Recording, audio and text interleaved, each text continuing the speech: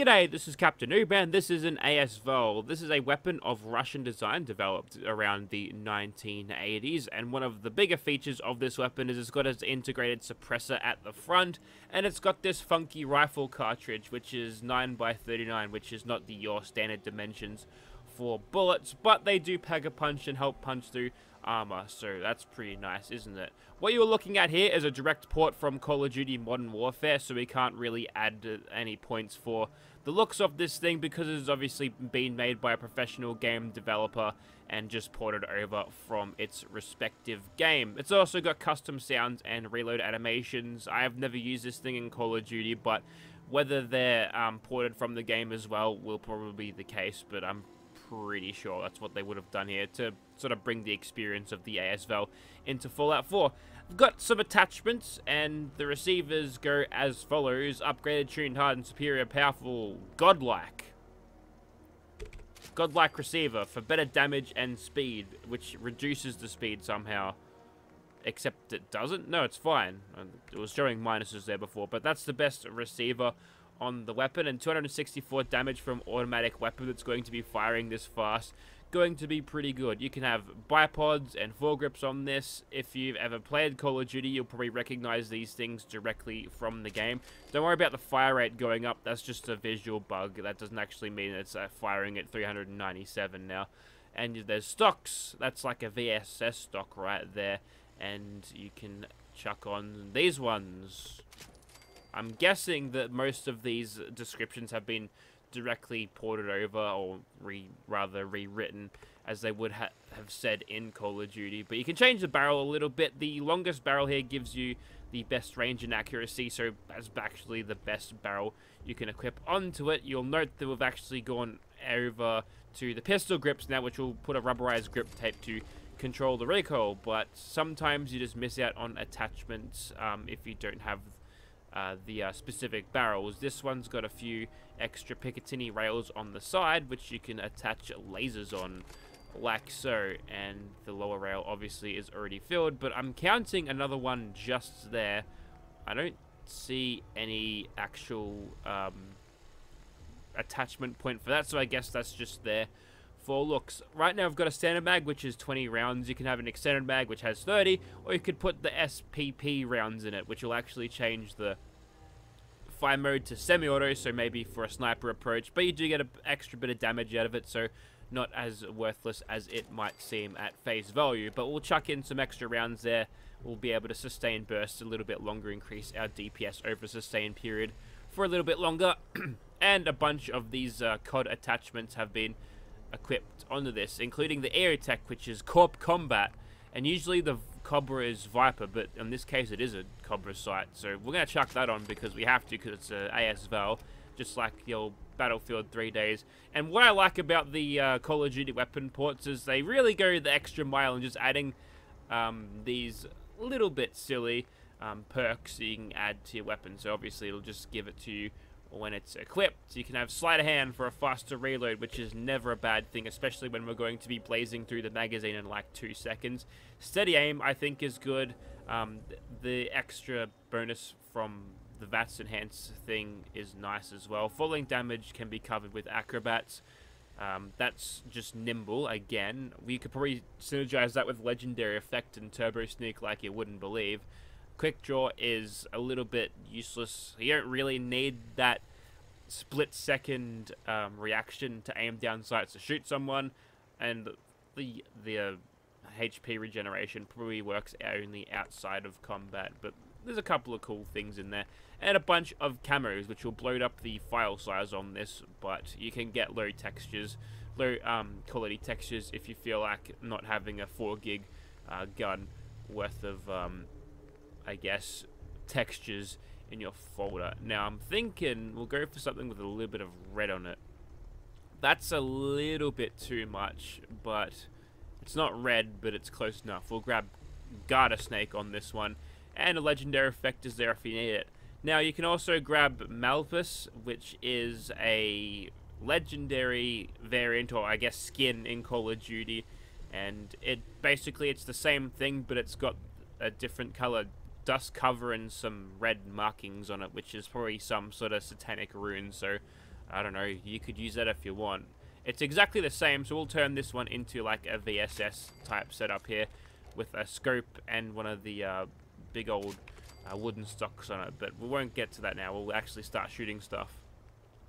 Acquiring this weapon and its ammo types are really easy. Just go to a chemistry workbench, you'll find the bullets. You get 6 bullets for every 2 bits of lead, and you need a little bit more lead to make the SPP rounds.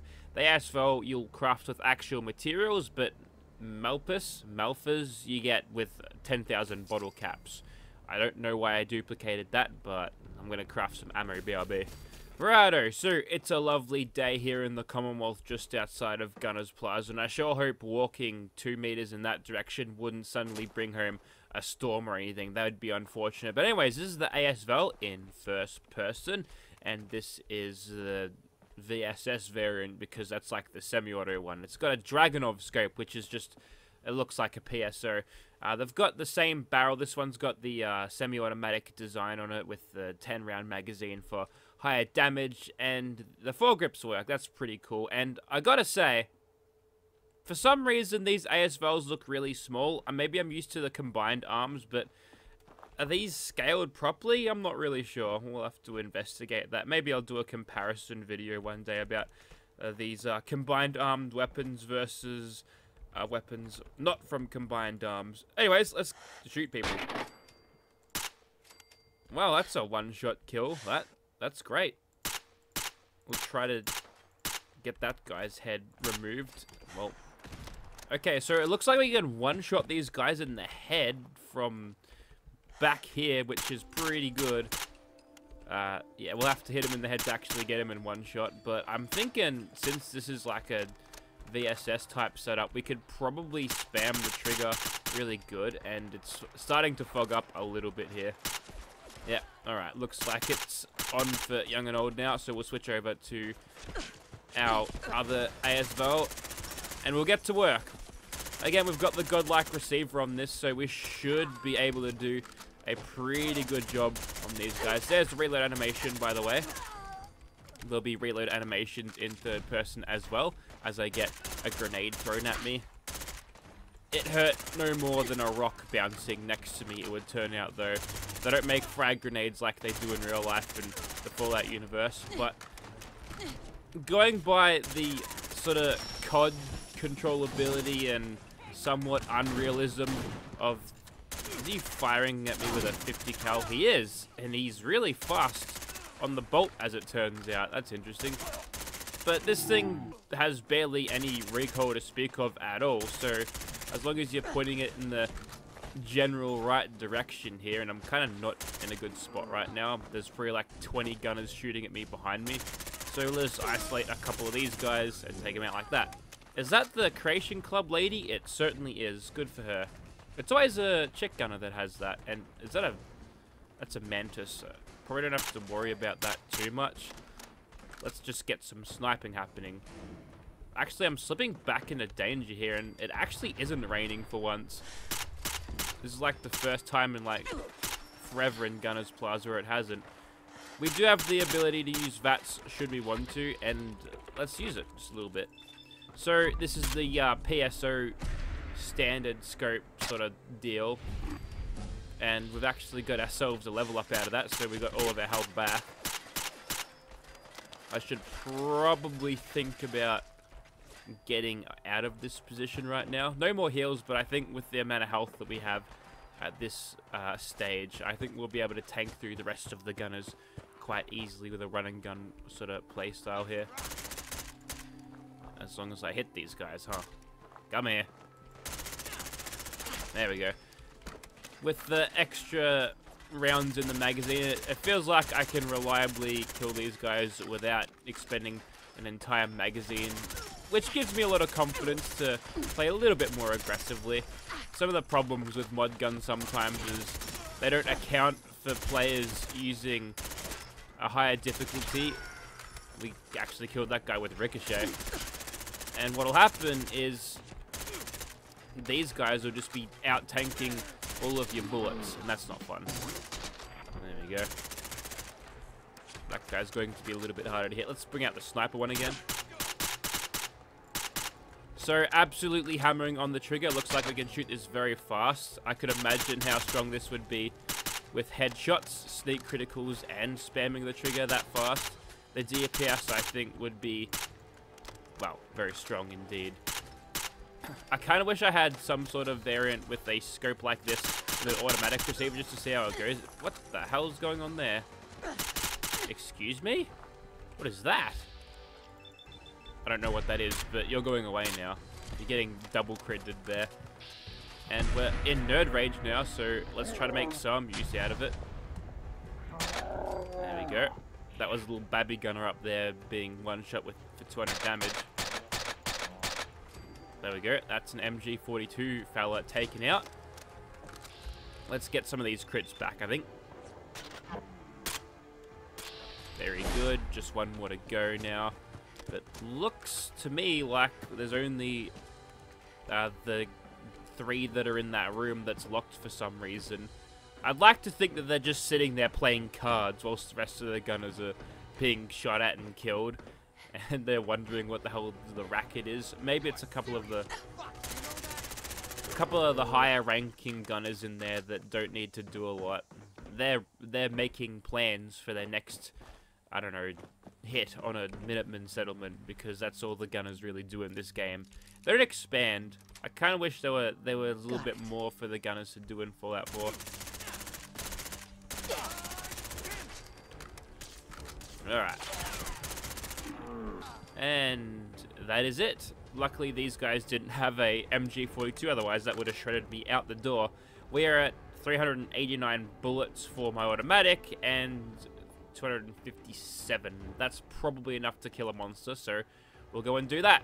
Good start, Kira. Righto, so here's how it's going to go down. I want to demonstrate the full power of this thing and its ability to utilize sneak criticals to do a whole lot of damage. The problem is, though, that super mutant was aggroed, so I couldn't get the multipliers on him to get that to work properly. And now Swan's gone down there, has probably picked a fight with a few bears. Maybe. He's definitely pissed off with something, but the sniper knockdowns are easy to come by when you've got a rate of fire such as this. Although apparently shooting him in the arse does not work.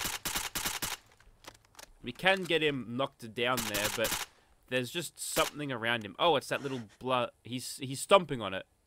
I'll try to give him a hand. There we go. That's that thing dead now, and I think he's completely unaggroed. So if we absolutely hammer this trigger, we're getting 1,000 damage per shot there, and he can't move provided we get the lucky sniper knockdowns. And there's a reason why I choose sleight of hand for the perk on both of these things, because 10 rounds, they go by real quick like. And there we go, that's it. So the power of the stealth rifleman has been demonstrated here quite well, I think. But what about the stealth commando side of things? I want to test this out. We'll dim the lights a bit. We'll come back and shoot stuff. I still think this ASVL looks really small. Is it a toy gun, or is Kira 12 foot tall? Who knows? She's not 12 foot tall. She's normal size. Okay, so now it's the dead of night and there's rain happening. So the odds are kind of stacked in my favor for maximum sneak critting and maximum damage. So we'll get started. Oh yeah, that stagger there. That's pretty much got him destroyed. Wow, that was lightning fast. That's like proper Russian Spetsnaz, which if you followed XCOM, you know that Kira's origin, she's from Russia. Didn't really age well, but you know, I've had her, that's her country of origin for a few years now. I'm not going to change it. I could though. There's plenty of other countries that wouldn't piss people off just by naming them. But I won't. Anyways, that was fun. Let's find something else. Okay, so I'm in the glowing sea and I've found this thing. A Wanamingo, which I'm pretty sure is like a Fallout 2 dude. Oh, okay. I didn't expect that. Oh, tough bastard, aren't you, hey? And now your giblets. And there's also another one over there, I think. I'm gonna snipe at him.